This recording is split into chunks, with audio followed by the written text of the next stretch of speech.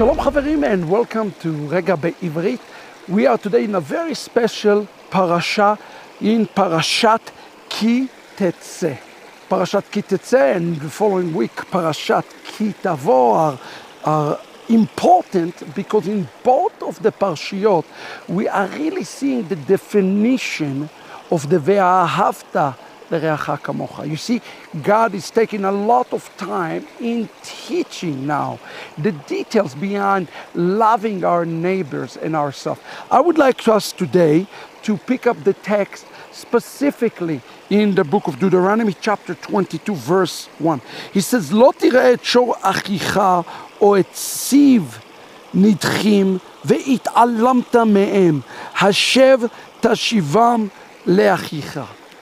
The opposite of loving your neighbor, according to the way the Torah is defining the opposite, is the Torah comes to explain to us what are we not to do, is actually not hating your brother, but is to be indifferent to your brother. The word that I want you to think about today is the word it'alamta.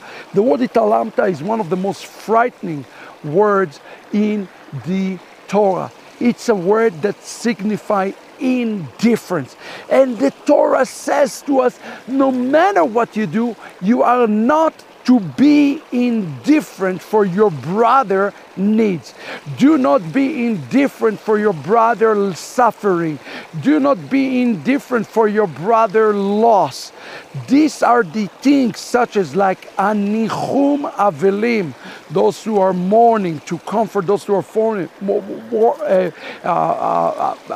lost a loved one. Those are the ABC, or somebody who have lost something physical. That's part of this entire thing of nichumim. And the Torah tells us here that when we see the nichumim, we are to do go and above and restore the physical loss to our own brother. And listen to what the Torah continue. It says, "Ve'im lo karov achicha," meaning karov. Here the word karov, it's mean near, but I think the Torah have a different interpretation for the word karov here. We will solve elecha ve'lo yadato ve'asafto el toch beitecha. If your brother is stranger to you, when he's talking about karov, he doesn't talk about physical closeness. He's talking about being far from him spiritually. Like a long distance relationship, somebody you have not seen for a long time, somebody you have not talked to in a very long time. Guess what you must do? Even if he is far, this is a stranger, you are to even go and to fulfill the mitzvah to the tenfold and bring him into your own house.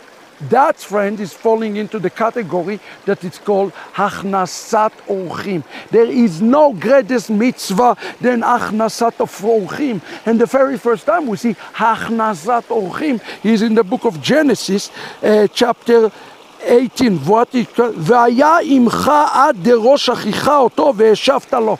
You are not just to bring him in as a one-time thing, you are to carry him through until he's restored. You see, it's one thing we say in our walk, when I'm praying for you, I'll keep you in prayer. But what is it says by Yeshua himself? When I was naked, you give me clothes, and when I was hungry, you fed me. This is Torah, brothers and sisters. The Torah is the asiyah of doing a mitzvah that is difficult toward a brother who is very far away. He is in a great distance from them. וכן תעשה לחמורו, וכן תעשה לשמלתו, וכן תעשה עבדת אחיך. Which the Torah here is giving us a generic rule. עבדת אחיך.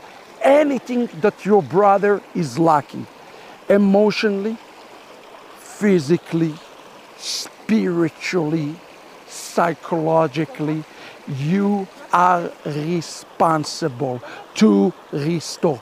This is what the Torah is coming to teach us today, that we are to restore avdat achicha. This is an important word. Anything that your brother is lacking is upon us today.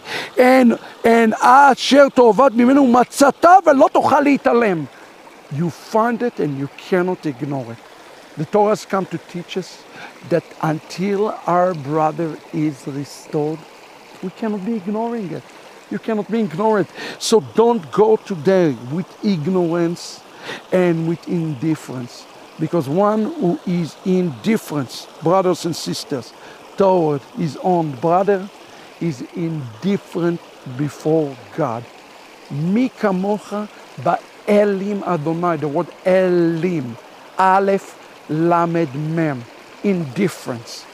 One who is indifferent to his brother, God will be indifferent to him. And this is, friends, our Regah Bivrit today.